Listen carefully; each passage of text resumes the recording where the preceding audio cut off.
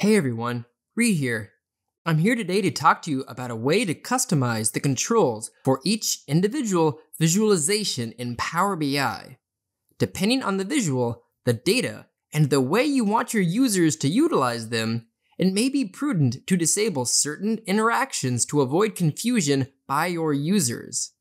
Power BI offers a way to do this, so let's hop into Power BI Desktop and explore this. So within Power BI Desktop, every object you see in front of you has its own visual header customization.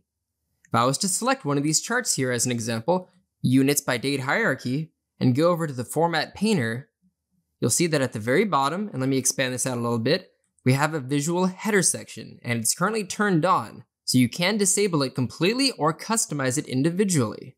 So let's come back up here and just review that we have these hierarchy controls here. I have the option to expand down, expand up, and go in and use all of these. Now, depending on the type of visual and what I want my users to do, I may or may not want to turn off the go to next level. I may or may not want to turn off the expand all down, and those settings can be found in this section down here, including a lot of things that allow you to customize the color that you've seen that I've already done, and other things in here. So I would recommend going in here and playing around with it if you have not used it yet.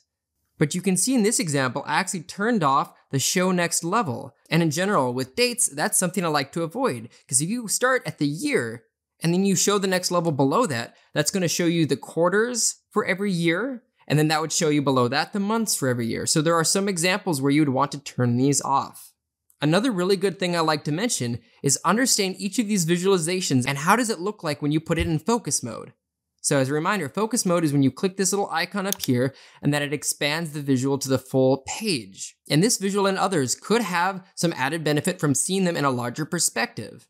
But something as an example, like maybe the donut chart down here, does that really add any extra value to allow them to see that? If that is the case, you could also turn off, as we can see down here in the visual headers section, the focus mode can be turned on or disabled. And for things like bookmarks over here, the little icons that I have, I don't want them to ever access the settings to be able to do anything with them or even really tell that they're separate from the page. I want them to be flush and integrated. So in that case, over in the visualization setting, I have turned off the header completely. I even do that as well for all of the cards at the top. There's not really any need that I have for this report for my users to export the data or do any other kind of setting, so I don't want to give them the option to do any of these things, so I just turn off the header itself. Now that I've talked about these a little bit, let's see what it actually looks like in PowerBI.com. So now that we're viewing the report on PowerBI.com, let's take another look at that unit by date hierarchy table, and we can see that that move to next level icon is not here because I disabled that. The cards as well at the top, where I disabled the visual header completely, nothing shows up, no borders or anything, so it's very flush and seamless against the backdrop, allowing a much more web-like UI experience. Same with the buttons over here. There's nothing that makes them seem detached, so it makes a really seamless integration with the report page. And like I said, there's a lot of things to customize in here in terms of the visual header settings. I recommend exploring that at your will. But it's a great thing to do to really make sure that you are asking the right questions and testing to see how these visuals work with all the buttons being clicked, so you don't end up with any button presses from your users that would cause confusion or make it seem like something's doing something that it shouldn't.